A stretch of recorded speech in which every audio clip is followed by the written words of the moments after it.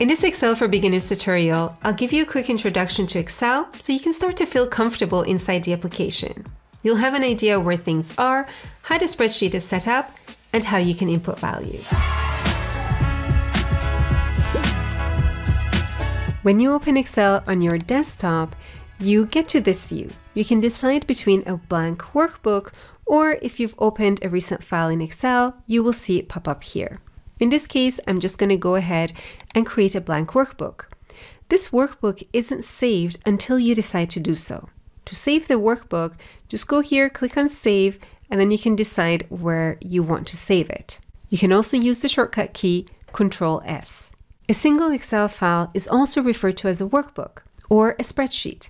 A workbook consists of at least one sheet.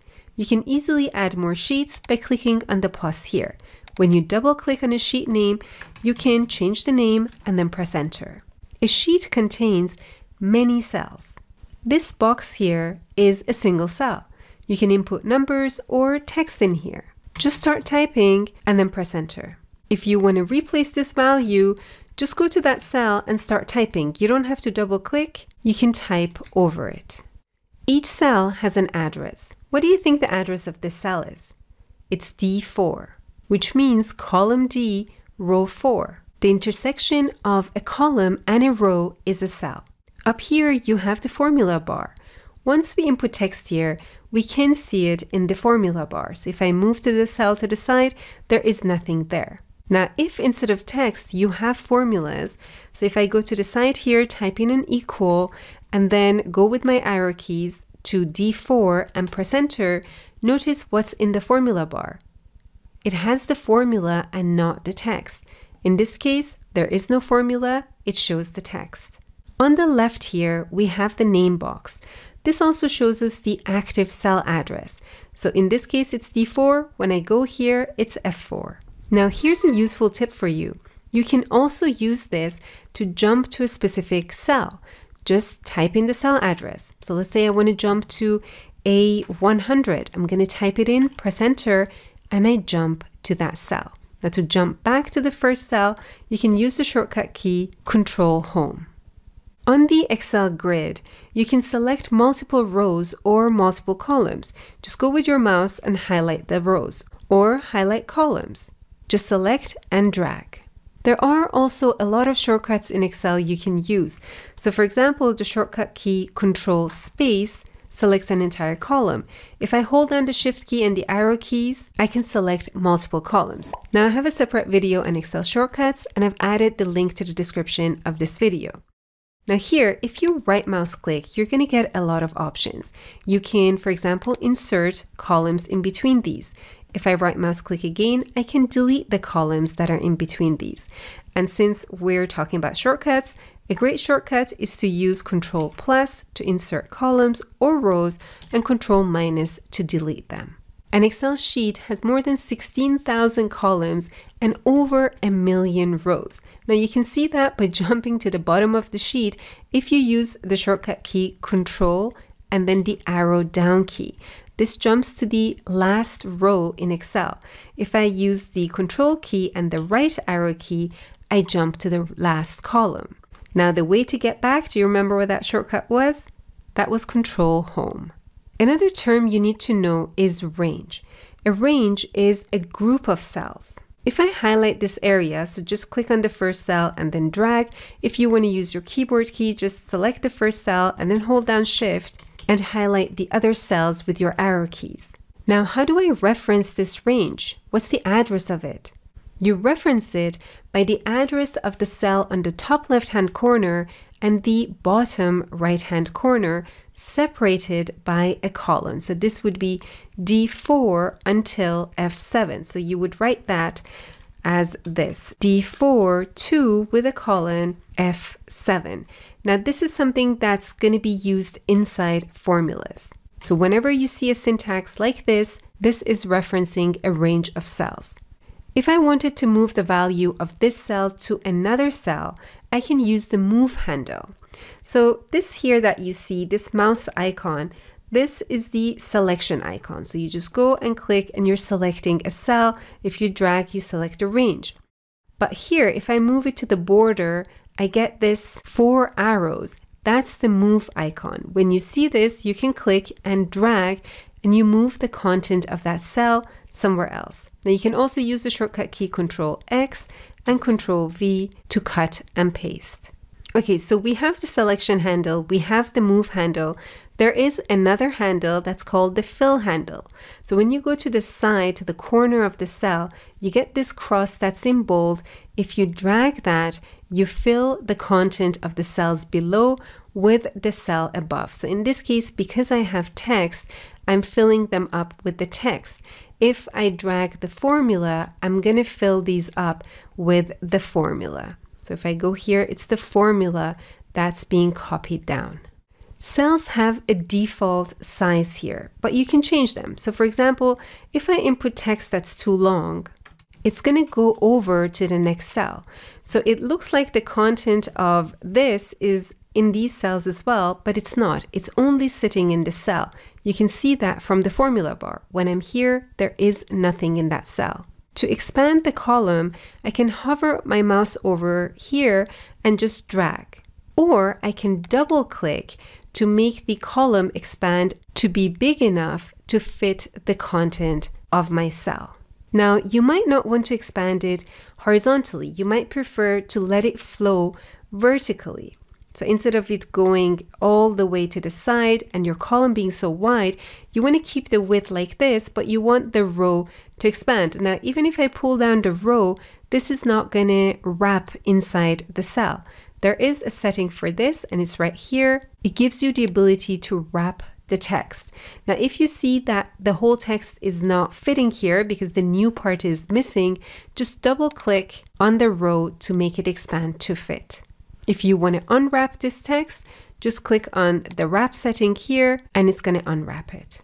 You'll find a lot of widely used options in Excel if you right mouse click. So if you right mouse click on a cell, you get the ability to insert, delete, you can clear the contents, add a comment, and so on. If you right mouse click on a column, you get similar options and some additional ones that only apply to columns. Now let's take a look at Excel's menu. This is commonly referred to as the ribbon. It consists of different tabs. Every time you click on a tab, the options in the menu bar change. The most common one is the Home tab. Here's where you can do formatting and common tasks like inserting, deleting, or sorting and filtering data. If I go to the Insert tab, I can insert a chart here or insert pivot tables.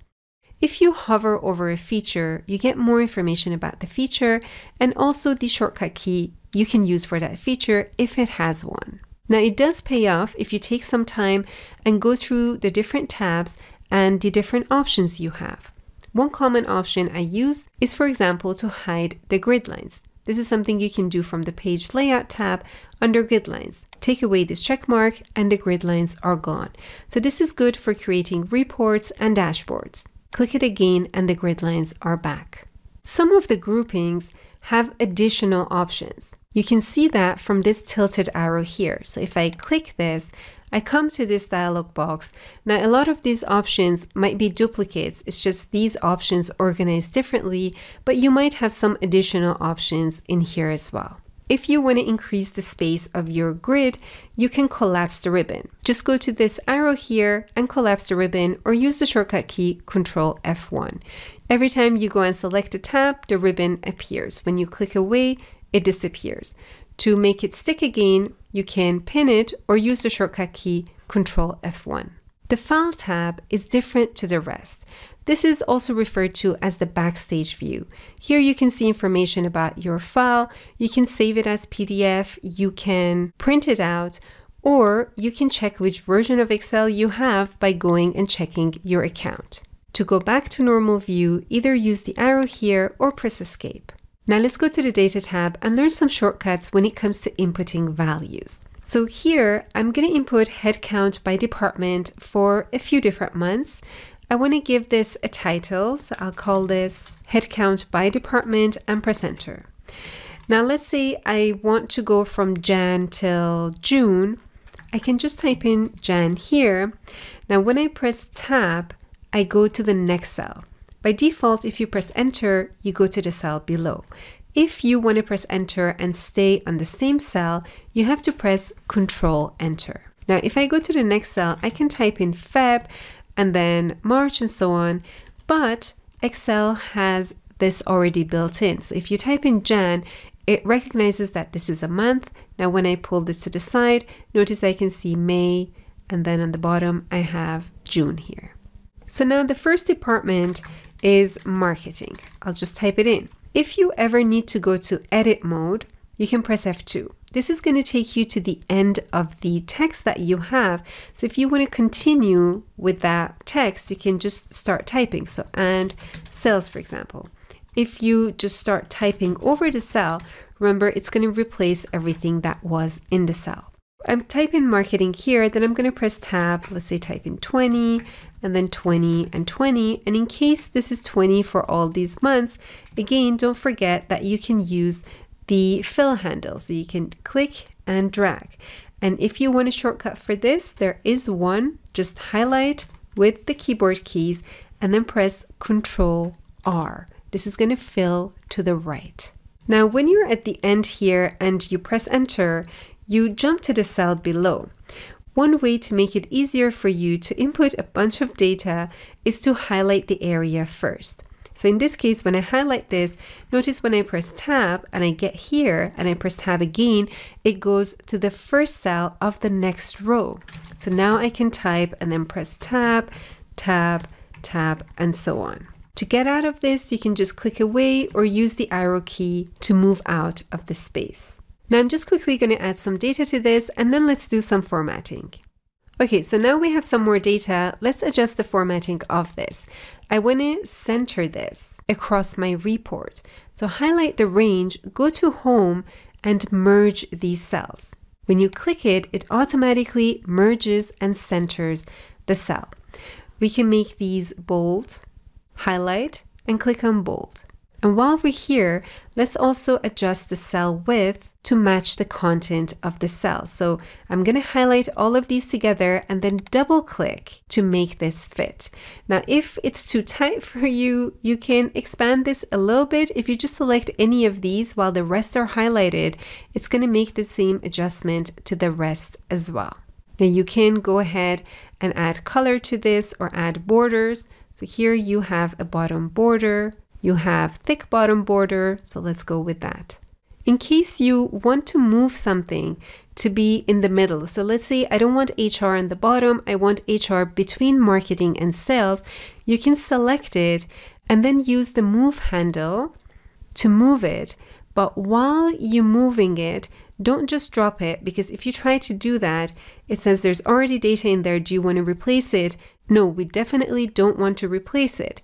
So what we want to do is bring it and put it in between marketing and sales. So while you're dragging this, hold down the shift key and then you see that line changes. It shows you where it's going to drop it. Now, if you let go of the mouse, it's going to drop HR in between marketing and sales. Now you have other options to do this as well. If you don't want to use this combination, just right mouse click and cut, or use the shortcut key Control X and then go to where you want this range to sit, right mouse click and insert cut cells. Let's give the title some color as well. And if you ever adjust the formatting of a cell and you want to apply that formatting to other cells, you can use the paintbrush icon. So for example, let's say for some reason I make this red and I want to apply that to the other ones. I can just go and click on the paintbrush, click on the cell I want, and it automatically applies the formatting. Now this is not just for color, it's any type of formatting you have. It can be a combination of bold, font, cell borders, and so on. If you want to apply that formatting to multiple cells, double click on this paintbrush, and then you can reuse that formatting and apply it to multiple cells. Once you're done, press Escape to remove it. If you want to sum up these values, you can go to Home and sum them from here. There's also a great shortcut key for this, which is Alt equals. When you click it, it tries to pick up the range. This is correct. You just have to press enter. Now you can fill the rest in and the formula will be copied over and the ranges will reflect the direct ranges above. If you want to do this in one go, you can first select your area and just use the shortcut key Alt equals, and you're done. This wraps up our introduction to Excel. In case you'd like to learn more about Excel and other features and functions, check out the other videos I have on this channel. Now, if you really like to master Excel and learn by solving actual problems, check out my Excel Essentials course on excelplus.com. Link to it is below the video. I hope you enjoyed this tutorial. If you did, hit that thumbs up and do subscribe to this channel in case you haven't subscribed already, so you can improve your Excel skills and learn some tips and tricks when it comes to Office apps. Thank you for watching, and I'll see you in the next video.